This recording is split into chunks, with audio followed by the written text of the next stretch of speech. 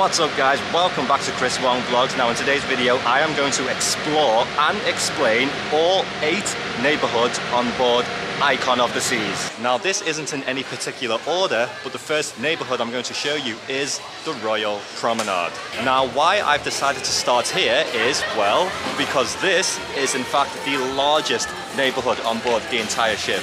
Now not only is this the largest Royal Promenade in our entire fleet, but it's also where you can find a lot of brand new features exclusive to the Icon class of cruise ships. The Pearl is described as a multi-sensory immersive sphere that is both an art piece and structural support for the Royal Promenade.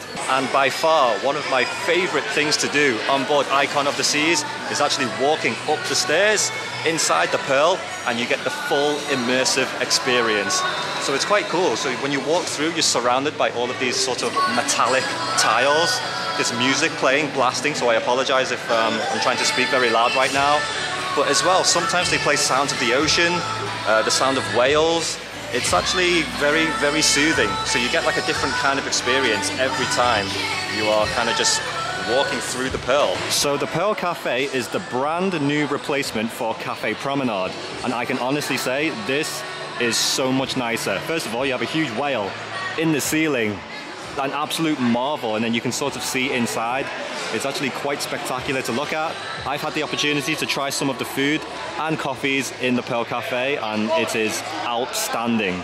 The coffees are probably the same as Cafe Promenade, but the food I think is next level. Like fast service sandwiches, cakes, desserts, and of course you get this nice open window. Unfortunately, it is a bit of a gloomy day on the day I decided to start recording this video, but nonetheless, you can expect to see spectacular views of the ocean and our days in port, like we are today, for example. Now, of course, you will find your Royal Caribbean classics, as I like to call it, on the promenade, such as Sorrento's Pizzeria, Spotlight Karaoke, guest services, Next Cruise, the shops on board, all of those things that you're already familiar with. And Giovanni's Italian restaurant can also be found on this incredible 2-deck Royal Promenade. But what I've actually found that most guests actually really love about this new style of the Royal Promenade on the Icon class of cruising is that there are windows on either side, both the port and the starboard side, that give you direct access to the open deck. When you come out onto the open deck, you have to walk through this cool new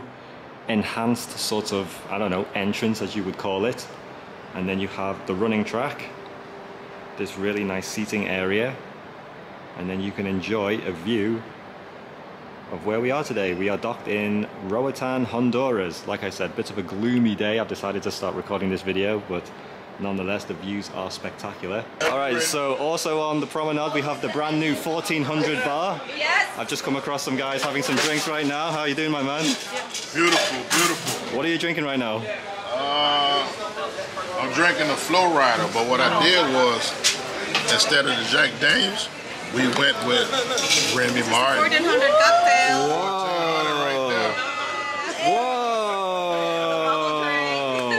That's so nice. Yes, round of applause. I put my own spin on the Flow Rider, but like I said, instead of the Jack Daniels, okay, Tennessee, I went with Remy Martin. Oh, and this is it, huh? Yeah, that's the rest of the damage. This is your recommendation, yeah? Delicious, delicious. Awesome, awesome. Hey, thanks for being in my video today. Cheers, cheers, cheers.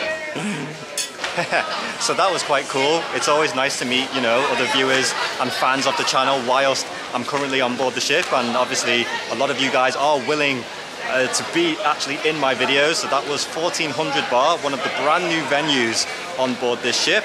But what I'm going to show you now is the rest of the Royal Promenade neighbourhood, because what people don't realise is that this entire neighbourhood is more than just the promenade behind me. And welcome to Absolute Zero, the brand new ice skating rink on board the Icon class of cruising. Now, the reason why this is different and how it's different to Studio B, which is the ice skating rink you are normally familiar with on board our ships, is that this is a complete full circle as opposed to the square that you're normally used to. Absolute Zero is located on deck 6 all the way to the back of the ship, but yes, this is still considered part of the Royal Promenade neighborhood. But yes, if you guys ever get the chance to check out one of the ice skating shows on board Icon of the Seas, it is a Chris Wong high recommendation. So I've now moved from the back of the ship on deck 6 all the way forward.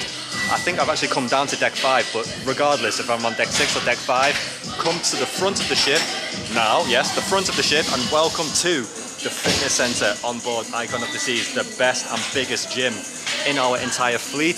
This is still considered the Royal Promenade neighborhood. Let me just give you guys a quick overlook of the gym. I'm not going to, give you a full gym tour and do a machine one by one, but you can see there is an abundance of machines, cardio, workout areas, treadmills, bikes. We've got cable machines, free weights, dumbbells, mirrors. And the cool thing about this gym is it's actually 2 floors. If you actually go to the second level, you have rooms for like spin classes, dance lessons. But yeah, as you can see, this gym is so colorful, so beautiful, so nice. Lots of windows, lots of natural daylight, and it just gives a whole new vibe to what working out can be like during your cruise vacation. Now also on deck 5, still all the way forward of the ship, is the Royal Theatre, and on Icon of the Seas we have the Wizard of Oz, which is actually an incredible show. I don't have too many memories of the Wizard of Oz from my childhood, but even watching this show, yeah, it's actually pretty spectacular. Some of the best Broadway style shows you will ever see on board the cruise ship, and this theatre is actually very nice as well. Still a part of the Royal Promenade neighborhood. Still on deck 5, but now once again at the back of the ship. I am now in the main dining room. A 3-floor dining room experience. Very classic on a lot of our larger Royal Caribbean ships now, and probably some of our smaller ships as well.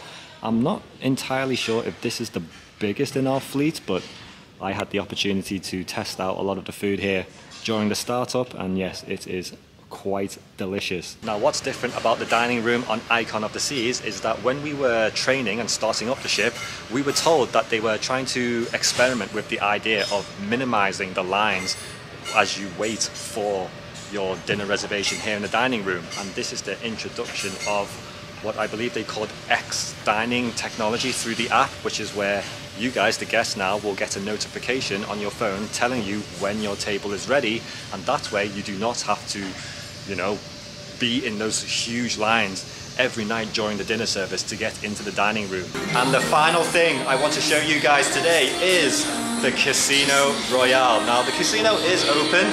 We are here on deck 4, so obviously I cannot film the casino right now. As you are all aware, you are not allowed to film inside the casino when it is open, but I do have a casino tour video coming very soon, so do look out for that. But this is the final area of the Royal Promenade neighborhood I'm going to show you. Now let's move on to neighborhood number 2. Welcome to the Surfside neighborhood. If you make your way to deck 7, right at the back of the ship, you are now transported to this brand new area exclusive to the Icon class of cruise ships. Now, if you're familiar with our Oasis class cruise ships, I would say this is the replacement of the Boardwalk. And as you can see, it is a completely different vibe to what you may be already used to. You can already see by the color scheming and the way everything looks, like all the venues, for example. This is definitely an area that is designed a lot more for families, especially who have young kids in their party. Not that the Boardwalk is designed for adults or anything, but like I said, you can tell by the color scheme and just the way everything looks compared to the Boardwalk on the Oasis class, that the vibe is completely different. The main thing I want to point out is the carousel, because you will notice there are no horses. There are lots of these cool looking, interesting characters, such as giraffes, octopus. I can see a pineapple as well. Now for some other interesting venues on Surfside is, of course, where are you going to eat? Now outside the Surfside Eatery, this is again a brand new venue just for the Icon of the Seas. It's like buffet style. It's slightly different to Windjammer, but you can find a lot of different types of fast food here, along with some other interesting dishes. And right next door, you also have Surfside Bites, which is, I would say, the equivalent or replacement for Johnny Rockets. Now this is a takeout service, like a takeout window service, where again, lots of fast food. I highly recommend the popcorn chicken, but you can also find some burgers and fries as well. Now if you head directly to the back of Surfside, you have these two awesome venues right here. So let's start off with the Lemon Post, which is a margarita bar. So not only is this area designed for kids, but whilst the kids have fun in the water park, the parents can enjoy a margarita or cocktail of some sort from the Lemon Post. And now let's take a look at the brand new water park, because again, compared to the Oasis class of cruising, this is normally where the Aqua Theatre would be. However, for Icon of the Seas and our Icon class of cruise ships, this is now a water park. And this, ladies and gentlemen, will conclude my Surfside neighborhood, which means we can now move on to neighborhood number 3. And welcome to the Central Park neighborhood. Now the reason why I've decided to come to Central Park in the evening and at night is because, well, I personally feel like the vibes is a much more interesting, entertaining, and definitely a lot more exciting, in my opinion, as opposed to it during the day. And a lot of you, again, if you have been on our Oasis class cruise ships, you will be very familiar with the... Hey guys, how you going? How's it going? A lot of you who have been on the Oasis class cruise ships will be familiar with the Central Park area. However, on the Icon class, there are 20% more trees. Now I do want to show you some of the brand new venues exclusive to the Icon class in the Central Park neighborhood. And we're going to start off here at Lou's Jazz Bar. I suppose you would say this is a replacement for the Jazz on 4 compared to our Oasis class ships. This is definitely a much more interesting vibe. You have the nice outdoor sort of windows that have come down, so you can, you know, see inside as you walk past the bar. But look how nice this is, just to enjoy some drinks, listen to some live music. And I also want to highlight Izumi in the Park, which is right next to the Izumi restaurant, but it's basically a cool takeout window, so you can also order all of your favorite sushis without actually having to, you know, book a reservation or sit down in the restaurant. If you want to take your sushi dinner to the room or just eat it elsewhere around the ship. But look at the vibes. Izumi's not normally in the Central Park area. On board our Oasis class cruise ships, for example, Izumi would be normally located next to the casino on deck 4. So it's definitely an interesting vibe to have the Izumi Japanese teppanyaki and sushi bar restaurant, as well as this Izumi in the Park. Directly opposite Izumi, we have our classic, a Royal Caribbean classic, I should rather say, Chops Grill Steakhouse. But the difference between this Chops Grill compared to any of our other Chops Grills that we have on board our fleet is that you can actually select what type of meat you want when you pick your steak. Like, they actually have on display all of the steaks, and you can pick exactly which piece of meat you want for your dinner. So that concludes the Central Park neighborhood here on deck number 8. Now let's make my way up to the next one. Welcome to the Aqua Dome neighborhood, which is where you can find the brand new Aqua Theatre exclusive for the Icon class of cruise ships. Located right here on deck 14, this is by far the coolest venue and coolest neighborhood, in my personal opinion, on board the entire ship, because not only does it visually look kind of like it's quite similar to the 270 venue on our Quantum class cruise ships, but there is a hell of a lot more technology, new state-of-the-art equipment, and also the sound system during the Aqua Action show is actually fantastic. But not only is this venue where you would come to watch the Aqua show, which is where you will get swimmers and dancers doing their thing, or almost on a nightly basis, I would say. These are actually diving boards at the top here where, believe it or not, they actually flip and do some cool stunts. But just look how, like I said, visually pleasing this Aqua Theatre is. But it's not only where you will find the Aqua Theatre, But inside the Aqua Dome, and again, I know I've said this for quite a lot of venues and neighborhoods now, but the Aqua Dome is also where you will find... So this location here is the ultimate chill out spot, which is the replacement of the solarium, which you would normally find on both Oasis and Quantum class cruise ships. Now the reason why the overlook is different is because, first of all, we are indoors and there is no swimming pools here. In fact, the floor is actually all carpeted. But you will notice there is so much different kind of seating areas. There are chill out pods. There's places to actually even do some work because they have a lot of outlets. If you want to bring your laptop up here, your tablet, you want to make YouTube videos, for example, this right here is the coolest chill out spot for incredible views of where we are docked today. We are here in Coco Cay, perfect day. And look at these huge windows that just completely surrounds me. Honestly, by far the best, like I said, chill out spot on the entire ship, as well as Pearl Cafe. So that's gonna do it for the Aqua Dome neighborhood. Now let's make my way onto the next one.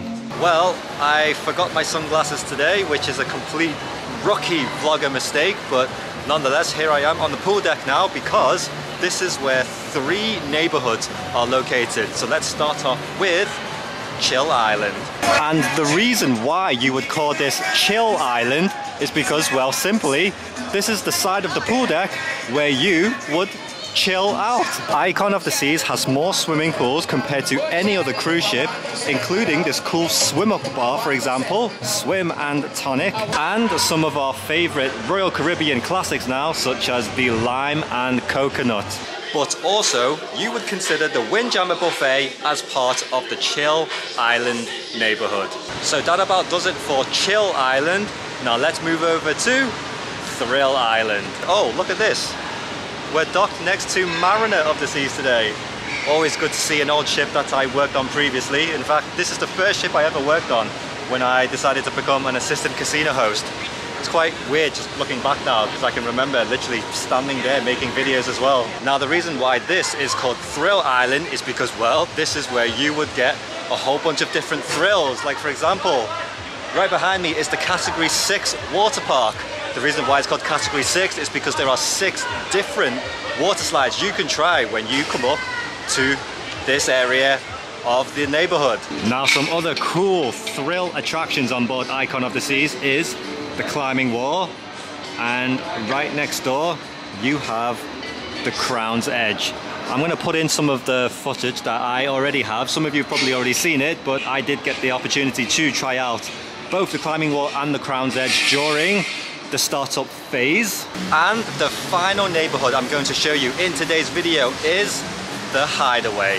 Welcome to the first ever suspended infinity pool on board a Royal Caribbean cruise ship, and I think this is the first ever infinity pool at sea. Again, this is what I would like to call an ultimate chill out spot on the venue, and with a day of the Coco Cay Island, as you are just chilling in the suspended infinity pool, today really is a perfect day. And that, guys, will conclude my 8 neighborhood explanation video. I don't know what I'm going to call this yet. Now, before I go, a lot of you are probably thinking, and if you are keeping count, Chris, you've only mentioned 7 neighborhoods. What happened to number 8? Well, the last neighborhood I will not be able to actually go in and show you because that is the Suite neighborhood. Now, for anyone to have access into the Suite neighborhood, for the guests, you have to be staying in a Grand Suite or above, and this is basically a 2-deck private sort of area on the ship where there's like a couple pools, there's a private mini buffet and everything, which is actually quite nice, kind of similar vibes to, I would say, the Crown's Lounge, the Suite Lounge. You know, you have sorts of, if you're a guest, you need a certain tier level, or you need to be staying in, like I said, a Grand Suite or above to be granted access into these areas. And as a crew member, I cannot just obviously just walk in and start filming and doing my thing. To be honest, I probably could, and I'm sure if I asked they would let me in, but yeah, like I said, as you can imagine, me going into the Suite neighborhood, not really something I can do for my YouTube channel. And one other thing that I wasn't able to show you in today's video is the Empire Supper Club, which is a completely brand new dining experience just for the Icon class of cruise ships. This is an 8-course extravaganza. This is going to cost you anywhere between $200 and $300 just to eat here. It's limited capacity. I forget exactly how many people can dine at there at one time, but this is something that is actually very high demand. All right, when I first heard about this, I thought, who's going to pay this amount of money to eat in this restaurant? But believe it or not, it is fully booked almost, I would say, every night, if not actually fully booked every night, because the demand is really high, because the quality, the service, the dishes that you get, the live music, the atmosphere, it's very, I don't know how to describe it because I've never actually tried it myself. I've only heard about it from the guests, from what I've seen online. Thank you so much for watching today's video. I think it may have been sort of a long one, I'm not sure yet when I start putting it together. Let me know if this video was too long or if it was just the right amount. But as for now, I've been Chris Wong. Thank you so much for watching today's cruise video. I will see you in the next one. See you later.